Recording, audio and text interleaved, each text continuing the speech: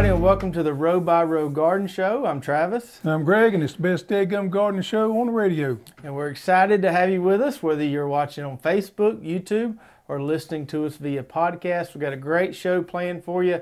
As always, we're going to have our show and tell segment at the beginning. We're going to talk a little integrated pest management today, and then, as always, answer some of your questions at the end.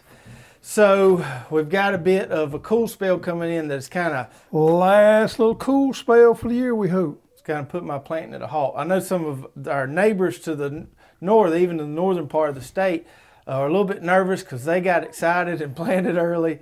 It was supposed to only get done 39 here. I checked this morning and said 36. Yeah, the biggest thing at that is going to be frost. I think we'll be okay. I talked to a guy yesterday, his corn was up. I said, I think you're going to be okay on corn. Now, I've seen it get bit a little bit at that if you have a heavy frost. It's all according to what kind of frost you have at those temperatures there. For the most part, you'll be all right on everything. That fellow across the road, he's probably hoping his pepper's going to be all right too. Yeah, and he probably will. He probably will. It's borderline, but it's close. 36, yeah. Just depends on how much moisture's in the air, whether we actually get a frost or not. Yeah, now folks up in north there, it's going to get down in the 20s and stuff. You're probably wishing you'd waited a week or two to plant your stuff. So it happens. It's part of gardening. Every year we're going to have that last little cool spell, and we think this is it for the year. Yeah, hopefully if you're in trouble as far as how cold it's going to get, you've got some replacement backup transplants. That's why I always plant more than I'm going to need, because it's always good to have some backups. You know, frost, anything could happen. Yeah, and if you've got 10 tomato plants, something like that, or pepper plants you're worried about, put your little bucket on them just for insurance purposes, whatever you got, to keep the frost off of them, if you don't have many. So last week we went with a new camera setup. We didn't really mention it because we wasn't quite sure how it was, just kind of a test run last week, and it turned out pretty good. Yeah. And so this is going to be our new setup for the foreseeable future. It is going to take us a little while to get used to it.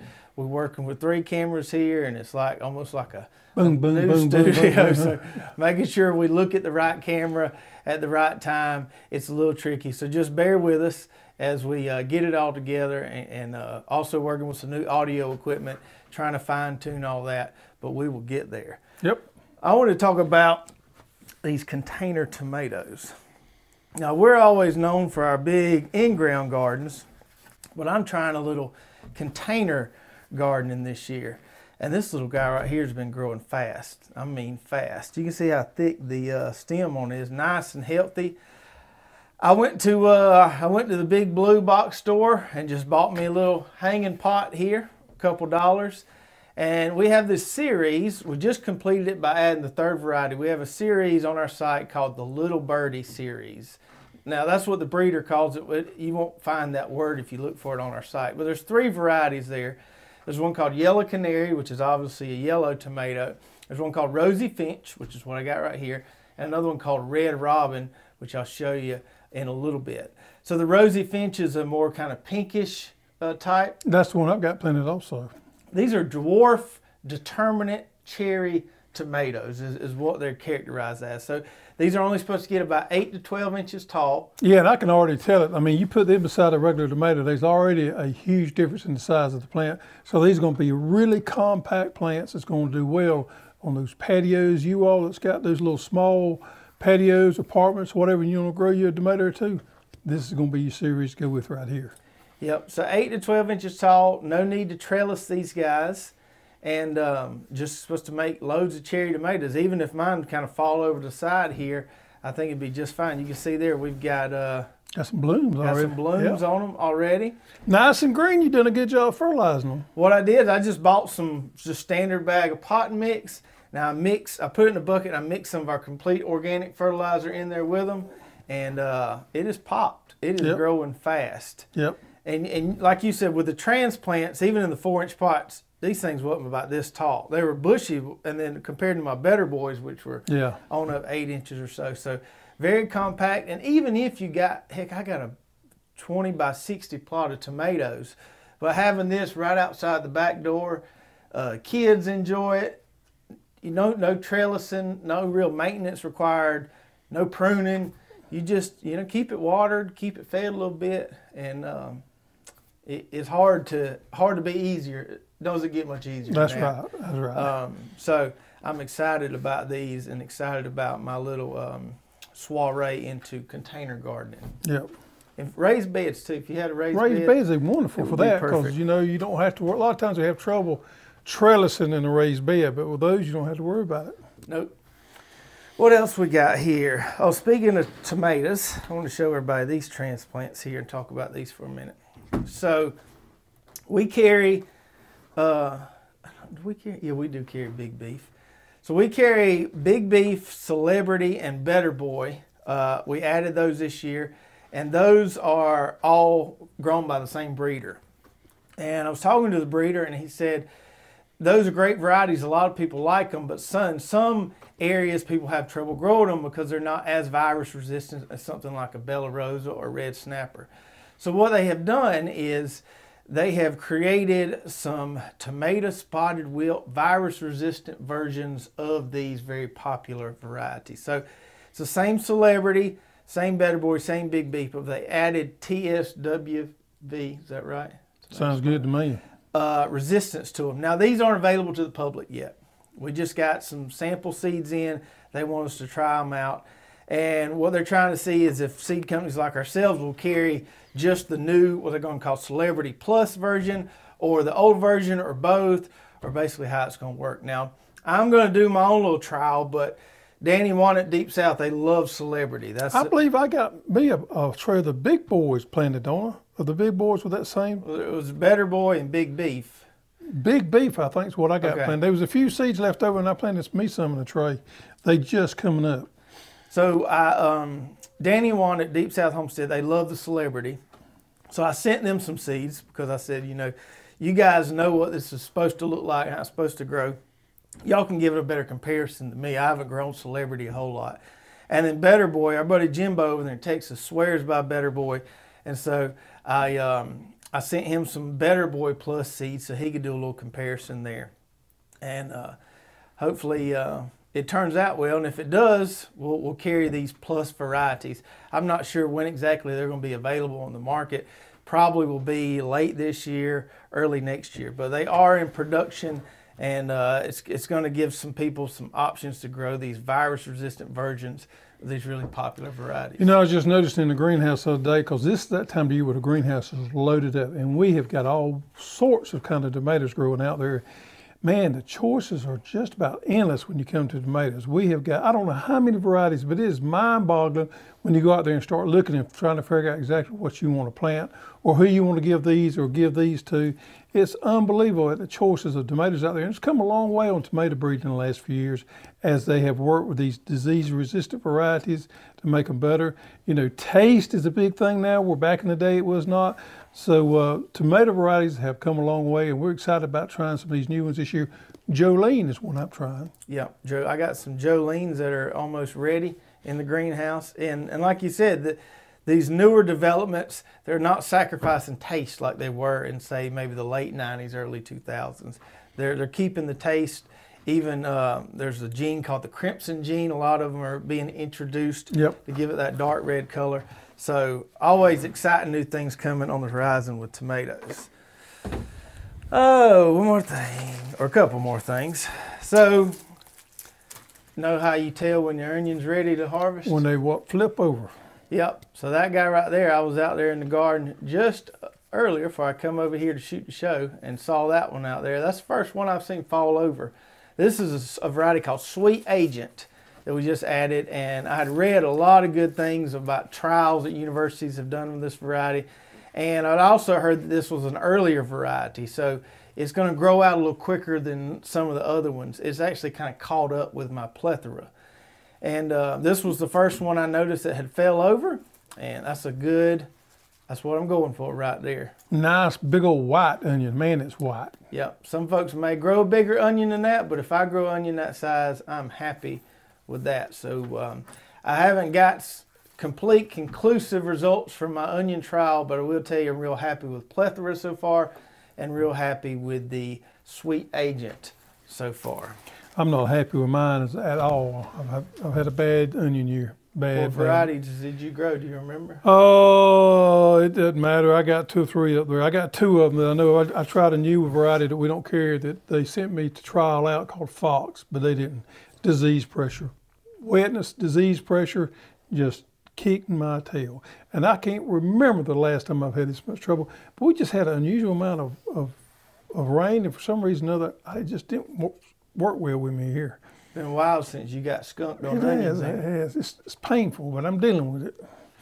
So I want to talk about my my no-till experimental plot real quick, and some of the no-till folks out there. Before I get into that, I just picked up a load of compost to put on my no-till, and you wanted to mention something about that. So this is for you local people. Well, if I can get that up here. The folks we get our compost from are now bagging it. So I don't know what kind of distribution channel they got, but if you're locally within, say, 50 to 75 miles of where we live, they are bagging this now. If you just need a few bags, you can come over and call them and get it, and we'll put a link there somewhere with their phone number on there. Yeah, one with their phone number. I don't know if they have a website. But yeah, for instance, if you don't got a truck or a trailer where you can get a big load of it and you just want a little bit, they got it in bags now. So you can go get you a bag of it. It's good stuff. Yeah, he come by and spent an hour or so with me the other day, and we talked shop and brought me this bag, wanted me to mention on the show, and I told him I would. So it's great stuff. Lennox, Georgia. Lennox, Georgia. It's called the Cotton Gin, but if you Google Lennox Cotton Gin, you'll find it's right off Interstate 75. Yep. So pretty easy to get to if you're Tifton, Valdosta, anywhere in that area, right by the interstate there in the big town of Lennox, Georgia. Just make sure you A1 compost. It's really good stuff. Just make sure you call them before you go over there, because they knock off at 3 on the dot. Sometimes they'll lock off more than that. It'll take a 2-hour lunch. It's a cotton gin, and they just busy during cotton ginning season. Other times of year, they kind of take it easy. So. Call them before you drive over there. Make sure they're there and they got it bagged up for you. So speaking of that, so I got 4 tons of it the other day, and I'm putting on my no-till plot, just coating it with compost again, and we're just going to keep this experiment going. And I like to joke about some of the no-till proponents out there, because they can be a little bit, a little aggressive, and they can be a little bit dogmatic about their philosophies. Well, not only is it about no-till, but it's also about, organic, non-organic. It's about GMO, non-GMO. It's about politics. So a lot of people this day and time, to me it seems like more than ever, are really opinionated and really have a strong feeling one way or the other. But most of the time, the truth lies somewhere there in the middle. That's right. So I'm a member. I don't post a lot in there anymore because I'm not market farming anymore, but I'm still a member of several market farming groups on Facebook. And a guy posted a picture the other day on there, and this was not a picture of his farm. He was asking about how he could plant garlic so it'd be easier to get in there and cultivate with his walking tractor. See, he just posted a picture of some other guy's garlic farm, and you could tell the soil had been cultivated. Well, this one guy, younger guy, jumps on there, and boy, he just starts going after him about that tilled, cultivated soil, you're doing things all wrong, all this, and it just went on, and I got a kick out of reading it. Turns out this guy don't even really have a big farm. He had what he called a micro farm in some suburban area. So he didn't even really farm. And here he was telling this other guy how to grow his garlic and telling him how he was a bad person because he was planning on cultivating his garlic. And it just got me thinking, man, why? I understand these people are passionate, but I don't understand why they got to be so aggressive. This guy had, if you kept reading the comments, he had just graduated school with a geology degree. He knew everything. Yeah. I don't know why you rarely see the flip side of that, where you have somebody that does it more kind of old school traditional way, going and telling an organic grower or a no-till farmer that they're doing it all wrong. It's always the new style coming in and saying, if you don't do it this way, you're destroying the earth, all this stuff. Well, with the experience comes wisdom, and with wisdom we come to realize there's more than one way to skin a cat. Mm-hmm. Not that I've ever skinned a cat. There's more than one way if you wanted to. Right. And I know there's some friendly no-till growers out there. We've got a lot of them that watch our show, but it's folks like that cause me to want to joke around about it a little bit and talk about the no-till Kool-Aid. What else we got going on? We got some new varieties. How about that? new varieties and a few new products. Let's talk about a couple of new products real quick. And we're going to mention some of these as we go through our pest control thing. So we got a few new products in here. I'll let you talk about them there. You want to go with that one first? Yeah, so this is a spreader sticker, you might say, that we got in here. And this is a product I have used, or a similar product I have used for years and years and years. Now, if you've ever sprayed a vegetable leaf or something like that, and you noticed that the water kind of beaded up on it. Cabbage. Cabbage, called onions. Onions are notorious for it. A lot of your vegetables have a waxy buildup on that leaf. And what happens when you spray a water droplet on it, it beads up and it doesn't spread out. Well, this right here is to add in with any chemicals. You can add it in with synthetics or organics. Except oil-based. Except oil-based, you got to be a little careful there. But now in copper, you got to be a little careful there. But you can use the copper tox, not copper tox. What's the name of our product? It's liquid copper tox. We used to treat goat feet with copper tox. Anyway, your copper products, you have to be a little careful there, but you can mix them in. Where it's really beneficial at is with insecticides and with fungicides, probably fungicides more so than insecticides, because it causes that droplet when it hits the leaf to spread out and to cover. So it's a huge benefit on certain applications. Treating onions with a fungicide, it's almost a necessity. Cabbage, collards, and other things too, it helps a lot. Anything with a waxy leaf. Yeah, anything like that you can use. It's pretty safe to use. You don't have to worry about burning. The oil products are going to be, maybe it heats those up a little bit, but besides that, you don't have any problems as far as they do recommend not using it with things like neem oil or hort oil because it almost makes it stick too good. Well, it has they have the same. You wouldn't want to use it with hort oil because it does the same thing. Right. So we got that on our site as I think we call it Ultra 90 surfactant. Then we added a new fungicide. So a couple of these products that we've added, we have a great line of organic, all natural products, but we have a lot of customers who aren't strictly organic and wanted us to carry some synthetic, more conventional products. And the big difference in organic versus conventional is organic is considered a little less toxic to some people, but the main thing is organic, you have to spray more frequently. With some of these more conventional ones, you're not having to apply as frequently. Yeah, prime example is this baby right here. So this right here is a synthetic pyrethroid. Now it has the same makeup, or what it was modeled after pyrethrin, but the difference in this is it has a residual to it. So it has the same mode of action that our pyrethrin is, but it is considered a pyrethroid, so it is synthetic. A pyrethrin will kill on contact, and this one will too, but this one has a residual up to 7 to 14 days after you spray it, so it will stay there and keep on working.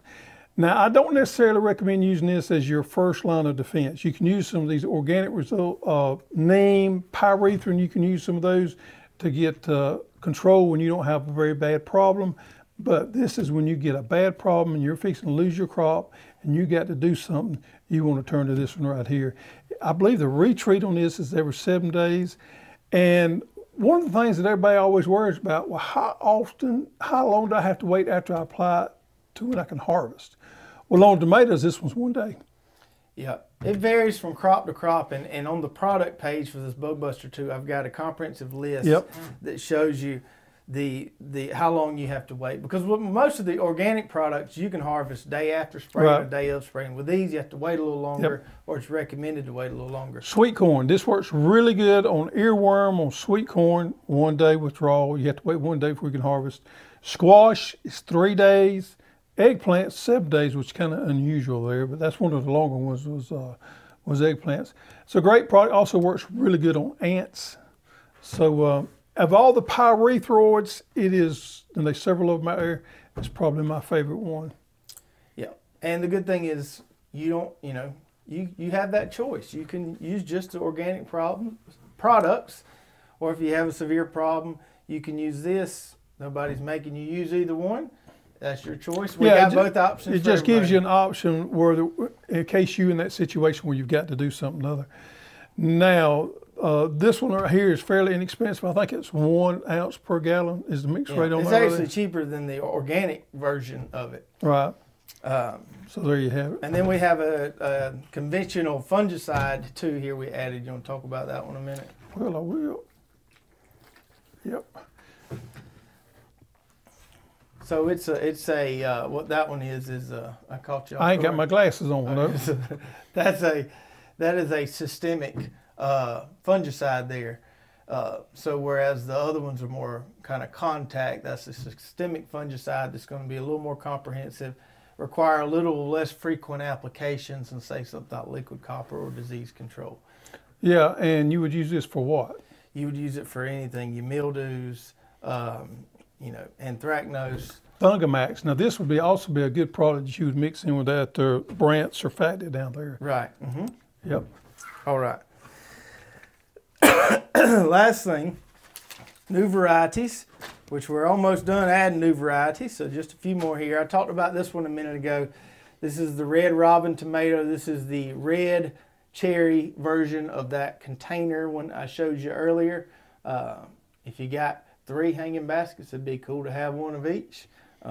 We might in the future do a little mixture of these. That might not be a bad idea, but we have them individually now.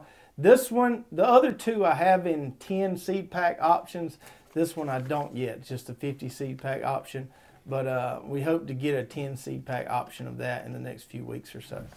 The other one here, so I have a little thing with pepper varieties. I go crazy with different varieties of peppers. I also have this thing with pumpkins. I've noticed that. Pumpkins and winter squash, I have a little bit of a thing. So I've been trying to get this variety for a while. We just got it. This is a flat white pumpkin. We added the flat sow pumpkin, the orange one, and for some reason, these things just sell really well. The flatter pumpkins, any kind of unique shaped pumpkin does really well. This one has powdery mildew resistance, so you can get away with probably growing it in the summer for a fall harvest, and just makes about a 12-inch diameter flat pumpkin, 10 pounds or so. And a lot of people like to stack these things for displays. It's also really good to eat as well. All right, so today we're going to talk about pests. And we're not going to cover every single pest, garden pest out there. But my goal with today's show was to give you an idea of the kind of mindset and philosophy you need to have if you've got a consistent problem with a single pest on a particular crop. So what we're going to be talking about today is called Integrated Pest Management, also IPM. Which is a buzzword that's been around for a long time, and that's just basically using different tools to control your pests in your garden.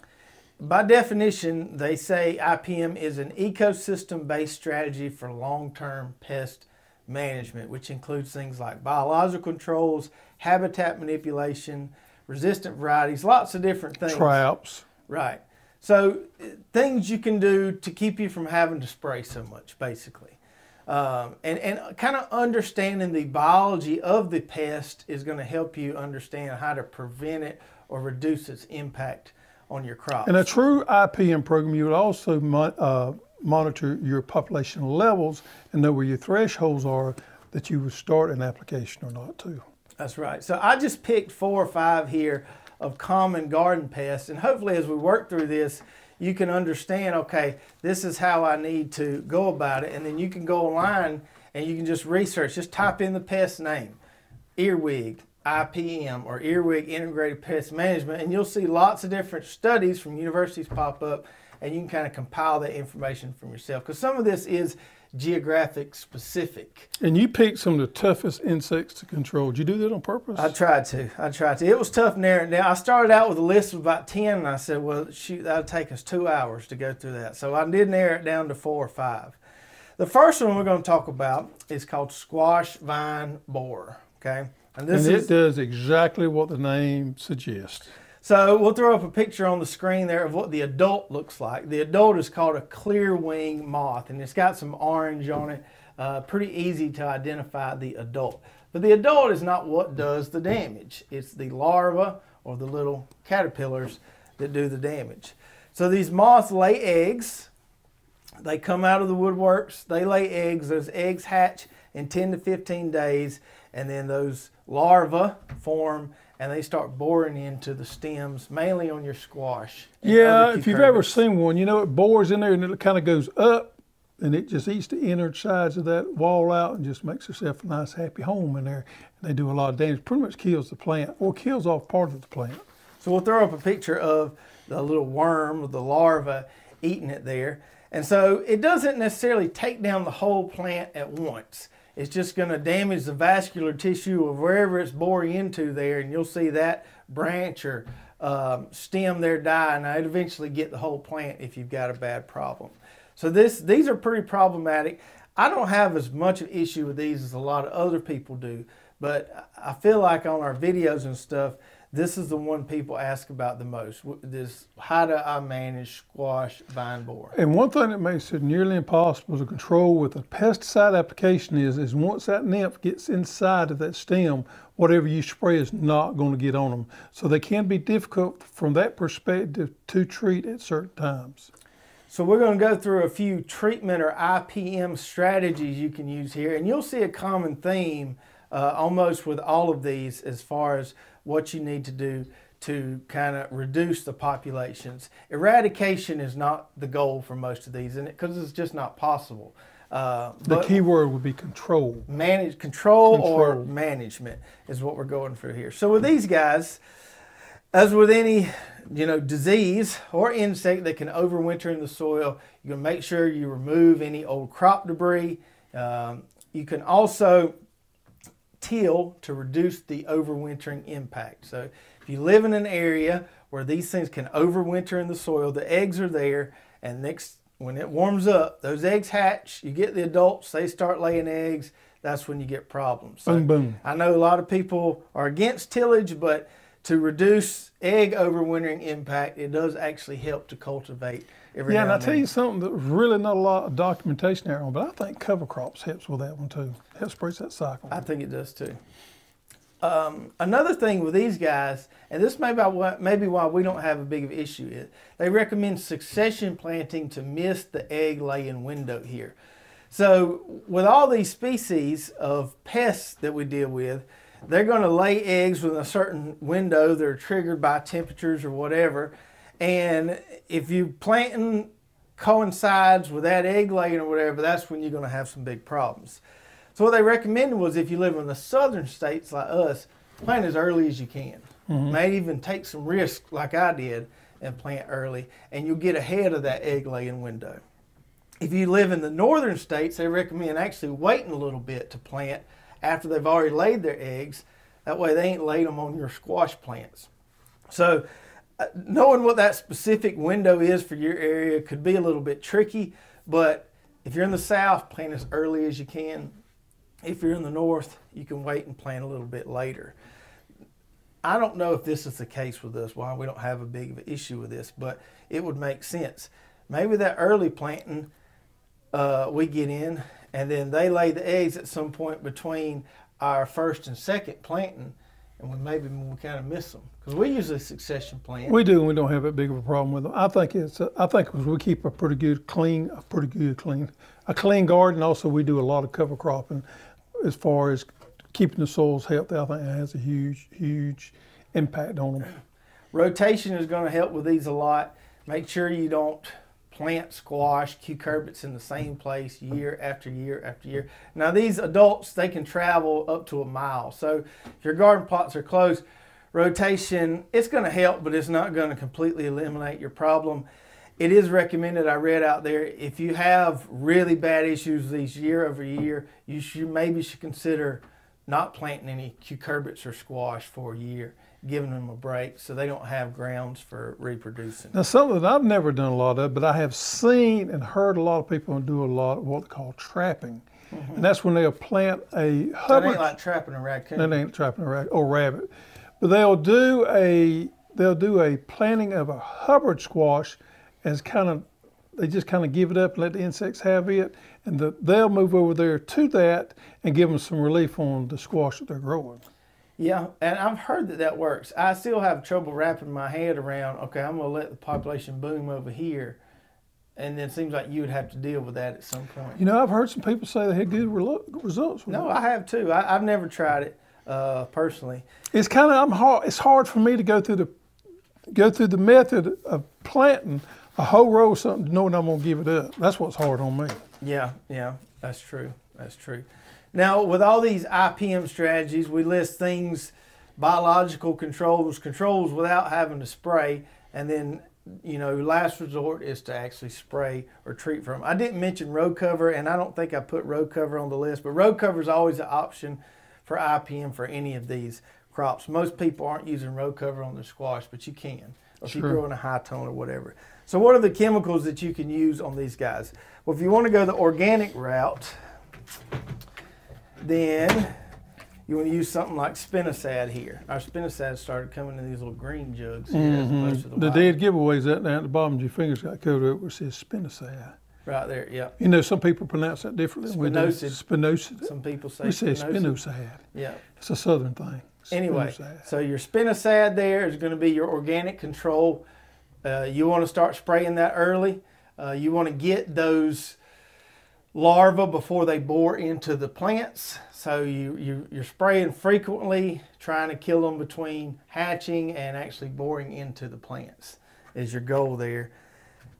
The non-organic option, the kind of last resort if you just got bad problems or you know you're going to have a bad problem, would be a pyrethroid like we mentioned earlier with this Bug Buster 2 here. So those are squash vine borers. Lots of different things you can do. You're probably never going to get rid of them permanently, but lots of things you can do to reduce your pressure on those guys. I think planting early is Oh, it is. It's important. Next one is squash bugs, and you know what? We probably have more people complain that they have issues with squash bug than any other insect that I'm aware of. You think so? I think so. I'd say it's pretty close between vine borer and squash bug. I personally have a lot of issues with squash bugs. I do too. And now you're talking about something that we're keeping a clean garden, and when that plant gets through getting it out of the ground, it's going to make a huge difference. This is it. Good housekeeping in the garden is going to help you dramatically on the squash bug. Now, it's another tough one to control once it goes to that nymph stage and gets to the adult stage. And I think that's one reason they can get out of hand so quick. I think that's one of the issues people have so much problem with them is the populations build up and they explode before you know it. And once they get there, they're hard to control. That's right. So how do you get squash bugs? Well, they come from eggs being overwintered somewhere, whether that be in your soil, whether that be in a leaf pile beside your garden, a mulch pile. Fence row. Yeah, anywhere. In my case, probably them pine trees that are planted right, that little forest planted right behind my house, those eggs are somewhere near your garden or in your garden. They hatch, they make adults. Those adults lay eggs, and you can just start having problems. You know if you've got squash bugs because you can go out there and see these little copper colored squash bug eggs on your leaves. You can see them in little clusters there. You know you got them. Now you can hand remove these with duct tape. I showed a video trick for that. If you just got a few plants, that's not a bad option. And then once those eggs hatch, they turn into these little kind of silver colored nymphs. And that's when you really need to kill them. That's some mean looking suckers right there. Yep. That's when you want to get them. That's when they are easiest to get. But once they grow into that reproductive adult, and which we'll put a picture on the screen here of what an adult squash bug looks like for those of you who have luckily never seen one. Once they turn into a reproductive adult, they are kind of hard to kill. I've heard of folks using dish soap on them, spraying dish soap on them. That don't work with my population. I have tried it, and they just laugh at me. Once you get to that stage, you got to go to the nuke method, and then hope for the best of that, because they are tough. So as opposed to squash vine borer, where it's the larva doing the damage, with the squash bug, it is the adult doing the damage. And they have a piercing mouth part. They basically suck the sap out of the plant. And it resembles kind of bacterial wilt. It can happen pretty fast. And once they've done their damage, there's really no coming back from it. The control is very similar to what you would use with a vine borer. Row covers. Cover them up and exclude them out of there. Also, you can use some pesticide products just like you could with vine borer. Yep. Sanitation is going to be important. Removing old crop debris. Trying to get those eggs away from your garden as much as possible. Tillage actually will disturb those eggs and help some too. It's hard to trellis summer squash, but your other cucurbits like you do small melons, cucumbers, anything that keeps the foliage off the ground is going to help. So trellis crops that can be trellised when you can. If you've ever seen squash bug damage, they're right there at the base of the plant a lot of times.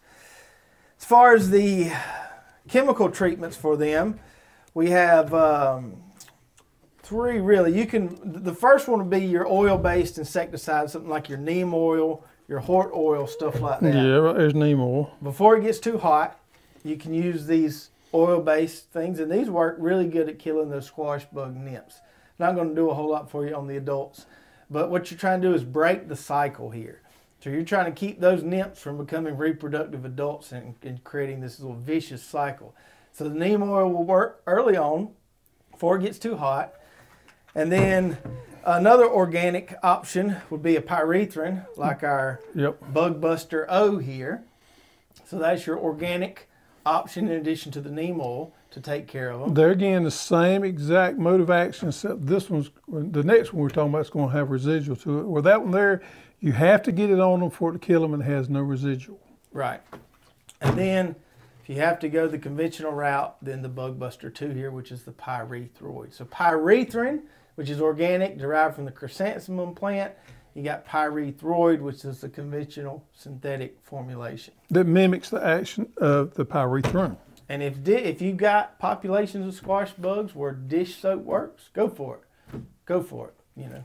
Yeah, have at it. Nothing else, you got clean squash bugs when you get through.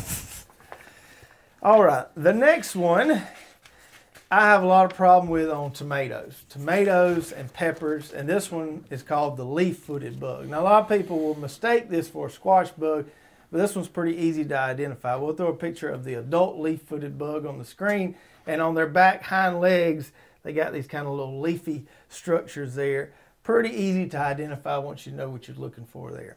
These always damage my tomatoes some. If you ever get that little spottiness, blotchiness on the bottom, it's from some of this damage right here. Now these leaf-footed bugs, they have piercing mouth parts too, like the squash bugs, but the damage to the plant is not ever really noticeable. It's not really significant. Where they do their damage is on the fruits. Now I read one website that said these aren't a problem in home gardeners because they just create blemishes on the fruits. It's not a really big deal.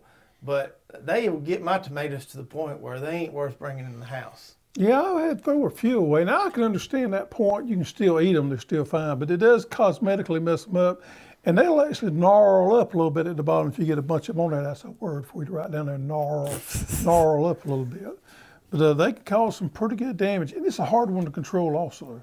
Yeah, and this is one of those ones, of course, by the time they get real bad, we get toward the end of our tomato window anyway. But you can definitely see them buzzing around out there. We got a picture? Yeah, we got a picture of the nymphs of what those look like. They almost look like little red ants out there. If you see some of those crawling on your leaves, you best be spraying for them or else you're going to have a population of hungry adults pretty soon. So, how to treat these guys? As always, sanitation. Sanitation is very important. If you use mulch in your garden, most of these pests can overwinter the squash vine borer, your squash bug, and this guy. If you're using permanent mulch in your garden, wood chips, straw, something like that, that's not necessarily the best thing for these guys because your eggs going to be overwintering in there, and as soon as it's warm enough, come spring, summer, they're going to be hatching. You're going to have lots of problems. So in that sense, mulch isn't that great. You want to move mulch out of the garden, even cultivate the garden a little bit to disturb those overwintering eggs. Rotation, cover crops also is extremely important, just like it is with those other pests there. And as far as chemical treatments goes for these guys, kind of the same thing as we mentioned for the squash bug, your oils, your neem oil, and then also your pyrethrin here is going to work on the nymphs. These guys won't kill the adults. They will kill the nymphs. So if you've got a good regular spraying program and you can catch that window when those eggs are hatching, you can do some damage with either of these here. If you got a full-blown adult problem, this is the only one we carry that will kill the adults, the Bug Buster 2 or the pyrethroid. Next one's pickleworm. Now, we got a lot of people with pickleworm problems, and I'll be honest with you, I've had my outbreaks of them too. I have pickleworms. You know, pickleworms, especially if you're growing on the ground, can be an issue, and it seems to be worse on those plants that take longer to mature. Gourds or some of these winter squash, to me, have a larger problem with those than I do short-term crops. Yeah, and I always thought it was the same thing, but I became educated on this as I was doing some research for the show. There's actually a pickleworm and a melonworm. So there's two different species there. I've always just called it all pickleworm, but there's actually a melonworm. But for the sake of what we're talking about, the treatment and the IPM is pretty much the same. Now, what's interesting, what I didn't know, is that the pickleworm can only overwinter in really, really hot areas. So they said it doesn't even overwinter here. The eggs don't. It's in South and Central Florida and South Texas is where it's hot enough for them to overwinter. Wow. So let me throw a picture on the screen of what the moth looks like, what the adult looks like. And so in areas South Texas, South Central Florida, where this thing can overwinter, when these eggs hatch, you're going to have a problem immediately there in those areas. What happens is, once these things become moths, they start migrating north. And then, you know, the cycle begins. We'll have problems. Folks north of us will have problems. Seems like pickleworms aren't really regional. Seems like a lot of people have issues with them. So they overwinter in the warmer states and then start flying north. And then they start laying the eggs. And out of the eggs hatch these little green-looking caterpillars. And that's what does the damage. Now, when these little caterpillars are small, they mainly damage the blossoms. They aren't strong enough, big enough to get inside the fruit. Once they grow a little bit, then they'll start getting inside your fruit, your cucumbers, your squash, all that.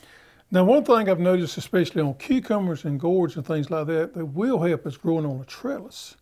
Seems to help a lot getting those fruits off the ground. You don't have near the problem. If you anticipate having a problem, if you had a problem in the past, maybe a strategy you want to incorporate is get them up off the ground with some trellising form that you may have, whether it be cow panel or holding over netting or something like that. As far as the IPM for these guys go, big one is going to be planting early. Planting early before they make their migration your way. Get your cucumbers in early.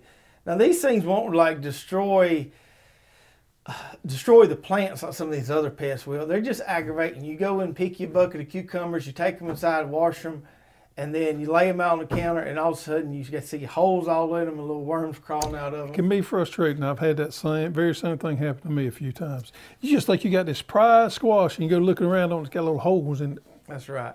So you want to plant early, and also if you get a problem, I have had a problem with pickleworms and been able to kind of get rid of it. You basically pick early and often. So if you get a pickleworm issue, don't wait till those cucumbers get to what you want to be the right size. Go through there, pick them clean. Just pick them clean, throw away the bad ones, and start you a regular spraying program. Sanitation is going to be important in areas where they can overwinter. They're pretty easy to spray for and control once you get kind of wrapped around it there. What do we got? We got BT. Spinosad. Spinosad again. So with this one, you can control these pretty easily with organic methods. You've got your BT right here, which is also going to work great for tomato hornworms, stuff like that. BT works great for pickleworms. And then you've got your Spinosad again, which is organic as well. You could mix these two together, but I would do a rotation with them. Yeah. I like to use BT one week, Spinosad the next week. With the Spinosad, just make sure you spray it late in the evenings so you don't bother your bees on that one. Yeah. Well, all the insecticides, with the exception of BT, holds that same caution. Spray late or early, protect those pollinators. BT, it really doesn't matter, but the other ones, it will make a difference. Now this last one is one that is not regional to us. We don't really ever have an issue with it. I have had. You have? I have had, yes, so I have. Yeah. I've never had an issue with it. Yep, and most of the stuff you read, they say they're more problematic than northern states. But I stand corrected then. That's been a few years, but I've had outbreaks so bad I've had to treat for them before. Now back in the day, The treatment was all a standard treatment. You take 7 dust, put it in a pantyhose. You got your pantyhose from your wife or your grandma or whatever. It's cool when we got your pantyhose, how big it were. But anyway, and you would put your 7 dust down in them, and you would walk out there and you would dust those plants with that 7 dust. And you'd get it all over you and everything else. But it wasn't. Wearing some pantyhose. And wearing some pantyhose. Extremely effective against potato beetle, 7 dust is. The problem was, I don't know if there's another chemical out there that is more toxic to a bee or a wasp or any type of pollinator. Any type of, well, I ain't gonna say any type of pollinator, but any kind of bee, honeybees, especially a honeybee. I don't know if there's anything out there more toxic to them than 7 is. It's at the top of the list. So we was really rough on our pollinators, and we either didn't know, we didn't know any better, we didn't care. But that's the way all the old people used to treat for them. Now I've evolved, and woke. I know better. Now you're woke. Yep. So we'll put a picture on the screen of the Can you just visualize me out with a pantyhose? Yeah. Shaking. Go ahead, I'm sorry. Hopefully we did go take a shower after y'all got it all over. Well, you may or you may not. You didn't think nothing about it. I mean, you didn't know no better. Right. So we'll throw a picture on the screen of the adult Colorado potato beetle. And we hear a lot about people having problems with these. If you do some research on the IPMs for these, a lot of the articles that are out there are from universities up north. Minnesota has a lot of studies on them. They seem to have a little more problem with them up north, Maine, up there. What they do is they basically just attack the foliage of the plant. They're going to interfere with the photosynthesis. They're going to gnaw little holes in everything. Most of the time, a light infestation is not a lot to worry about. You can probably even get by if you just got a light infestation of them. It's just kind of move on. But you do need to keep on it. They can get out of hand, and when they get out of hand, you got to do something quick. There are some beneficials predatory insects that can take care of these guys. And there are some of those with these other pests we mentioned as well. That's a whole nother box to get into as far as turning loose different predatory insects and beneficials, but that is a IPM solution as well. With this, I'm going to speak specifically for our neighbors to the north, how you can alleviate your pressure here. One way to do it is to plant early and plant early maturing varieties. Your red taters, your things that are going to finish out fast. So if you plant early maturing varieties early, you get your taters out of there before these guys come in and really do a lot of damage. On the other hand, I also saw some recommendations that said to plant late. So you basically miss the window. These things are coming in kind of at one time. They looking to feed, do some damage. But if they don't find anything, they're probably going to go to neighbor's yard somewhere else. So you can plant really early and plant an early maturing tater, or wait a little bit. Because if you're up north, you got a moderate summer anyway. It's not like us where we got to get them in. Right. You can plant later, and they've already came and gone. So I thought that was interesting. This is one where they do recommend mulch as a way to help with the insect pressure, because it says it reduces the infestation, makes it harder for the... I just can't imagine mulching my potatoes. I've never done that. But they say it keeps them, it makes it harder for them to get to the plants. I understand that. I thought it was interesting. Rotation, sanitation, of course, is going to be important here. Removing old crop debris. You always want to rotate your potatoes, not just insect problems, but for disease problems specifically. And then as far as treating them, there is a good organic control for them, and that would be the spinosad here. The almighty spinosad. Yeah. So spinosad can take care of a lot of problems in your garden. Just make sure you spray it responsibly late in the evenings. So we didn't cover every single pest out there. We just did squash vine borer, squash bug, leaf-footed bud, pickleworm, Colorado potato beetle. We could spend all day on this. What I want you to understand is you got to understand the kind of whole problem with the pest. It can't just be a trigger. What can I spray right now to get rid of it? Because that's not going to really solve your problem. You could be doing things that are making your problem worse that you don't even know. I've seen applications of pesticides before that actually made the problem worse. If you time that right so that your beneficials are at a peak or fixing to peak, and you spray something in there, you could actually do more damage you could good. That's right. So if you have any other pests that you want to know all this information on, like I said, all you have to Google, just type it in Google, whatever that pest name is, and you can type IPM or Integrated Pest Management, and you'll see at least 3 or 4 articles come up. Lots of good information. Most of them will tell you all the sanitation practice, beneficial insect practice, and also what you can spray for last resort. Basically what it means is a well-rounded strategy for pest control. Not only spraying, but other things as well. That's right. All right, let's get into some questions from last week's show. All right, first one is from Patriot Pop, and he says, my first live broadcast with hosstools in your 30 by 30 garden areas, do you consider cross-pollination between tomato plants? If one plants non-heirloom seeds, which results in some Franken plant, how do we seed producers successfully plant and grow them? Well, most of your seed producers are doing hand pollination. That's why hybrid seeds tend to cost a lot more. They just cost a lot more to make. I don't ever really consider cross-pollination with tomatoes. I plant lots of different tomato varieties in the same row. If you're saving seeds and growing one heirloom beside another, there might be something to worry about there. Tomatoes are self-pollinating, so it's not like squash and cucumbers, but if a bee's out there feeding on the flowers, he could accidentally transfer some pollen from one variety to the next. There's a chance of that happening. If you're not saving your seeds, there's nothing to worry about. If you are saving your seeds, you might want to give a little bit of isolation per these heirloom varieties. You're not going to save the hybrid seeds anyway, but for the heirlooms, you might want to give yourself a little bit of space. But I would say for the most part, it's not something most people worry about. I never worry about it.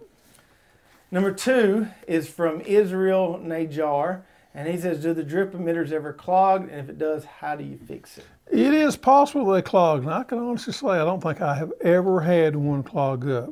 But they do recommend to flush the lines about every 2 weeks out, and on our drip tape on the end of it has this nice little thing that you can unfold real easily, pop them out, turn your water on, flush the ends out, and then put them back on there. Have you ever had a problem? I've never had a problem. Although the big farmers, commercial guys do flush them from time to time, they do use some chemicals in there, some acids in there that can help with that. You can flush your main line as well. You flush it, but I've never had a problem. Can they clog up? Yes, I've never had a problem with it. Yep, me either. Next one is from Thomas Sims. He says, have you ever tried growing a double row of corn on a single drip tape line, or is that not enough space? I've never tried it. I have tried growing it 2 foot apart, but I did see somebody on a row by row group on Facebook doing this today, and it looked like it worked fine. So instead of planting his corn rows 30 inches or 36 inches apart on his drip tape line, because he was limited on space, he basically did a double row, skipped over 2 or 3 feet, did another double row. I can't remember how many double rows he had, but it looked like it would work perfect. If you were limited on space, you could certainly do that. Just go off the sides of the tape, I'd say 3 or 4 inches or so. Yeah, and yeah, it would work. It looked, well, his plot looked mighty pretty. It's not something I want to do, but I think it'd work. Kind of stuck to my old ways on them 30 to 36 inch rows. Yeah. Number 4 is from, my notes here messed up. Yeah, you share mine. It's from Chris Kearns, and he wants to know if you'll share your DE milkshake recipe, please. Well, I reckon I might would. So this right here is our product that we sell, and we call it DE. What does DE stand for? Diatomaceous earth. Which is? I'll give you some schooling there, ain't it? It's from diatoms. Diatoms. Silica from diatoms. Well, the one we sell is a food grade, so you could put this food grade in with your animal feed. A lot of people put it in with your chicken feed too. It helps with parasites with your animals. But now also, humans can drink this right here. And I told y'all, parasites with you too? I told y'all a couple of weeks ago that I had drank some before, and y'all don't think nobody believed it, so I thought I'd do it on the show. Now the recipe for this is one of these small spoons. They tell me that's a teaspoon.